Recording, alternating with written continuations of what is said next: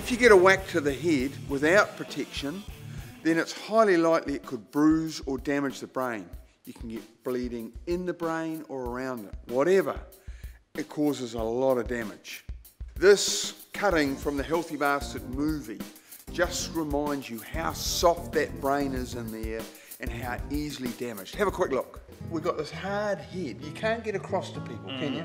They've got a really hard head. Yes. But the brain is so soft. It's extremely soft and jelly-like, and so no wonder it shakes. It is really important for people to realise you're only born with one brain. It has to last you for the rest of your life, and so you really need to look after it. You need to avoid all those risk factors that I mentioned, and you have to be very careful not to have too many head injuries, or when you have one, it pays not to have another one for a very long time. So do you encourage people wearing a helmet? Yes, for definitely. Bikes, rugby?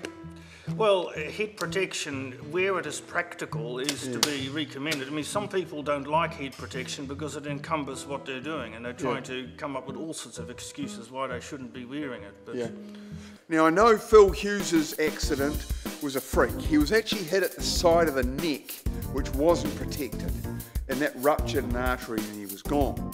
But look, a guy in Israel was playing cricket. He was the umpire, and the ball struck off a bat and hit him on the head, and he was killed outright. If he was wearing a helmet, he would have been all right. So this week's health tip is clear, folks. Make sure you have protection of your head during recreational sports.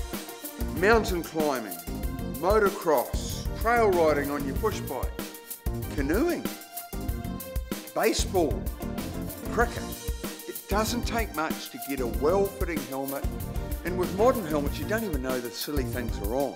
But buy Jingos that'll protect your brain if you get a decent whack to the scone.